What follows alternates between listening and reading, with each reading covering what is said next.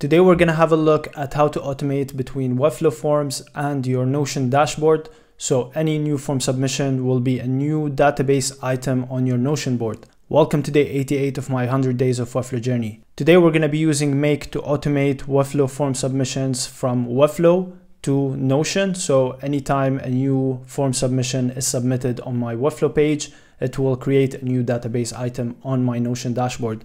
Now, I've made a previous video on this topic. I automated Webflow form submission to Airtable. This is a new method. Now, a friend of mine has brought this to my attention. It's much more useful, it's much more broad, and it has much more benefit. So let's check this method out. Don't forget to subscribe, give me a thumbs up, and stay tuned on this 100 days of Webflow journey. Let's check this out. So in the previous episode, we had a look at how we connected this contact form submission from Webflow to Airtable. Today, we're going to have a look at a different method of doing this. So a different method of collecting form submission. I advised on this method, and actually it's much better. So we're going to see how to do that.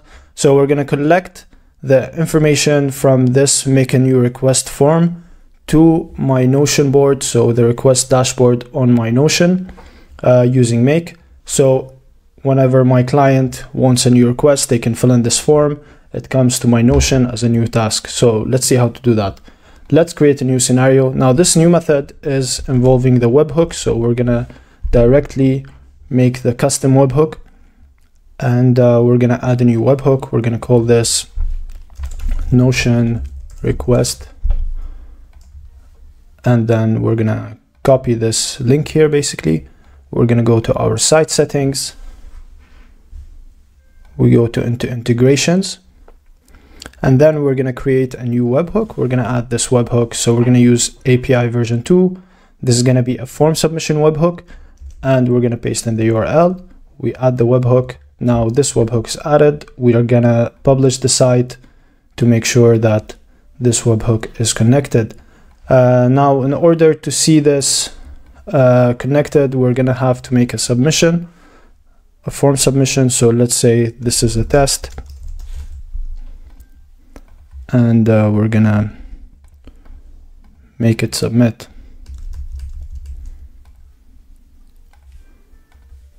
And now you can see that it's submitted. Next is to collect this information and give it to Notion, paste it as a new Notion task. So we're gonna connect Notion. We're gonna create a database item. Now we're going to select the database. So we're going to select from the list. So our database ID will be, let's search for it. So this is request dashboard. Let's search for it here. Request dashboard. It's searching. This is the database ID. So now it's connected. Now we connect the fields. So name will be the title. Request details will be request details. Status will be to do, of course, because this is a new request.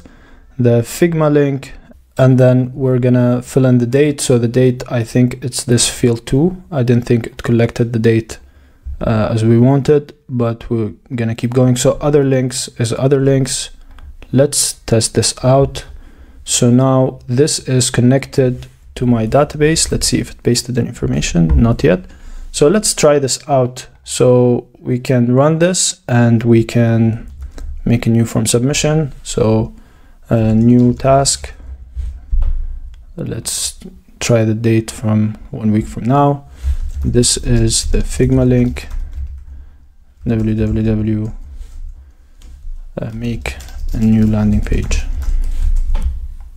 Let's try this. So if we go to our Notion, we see a new task. Everything's connected. Even the date is connected. So November 13, that's a week from now. It's connected well, so that's correct. And this is now the new task. Thank you for watching the video. I hope I taught you something today. Make sure to subscribe, give me a thumbs up, and stay tuned on this 100 days of Webflow journey. See you tomorrow.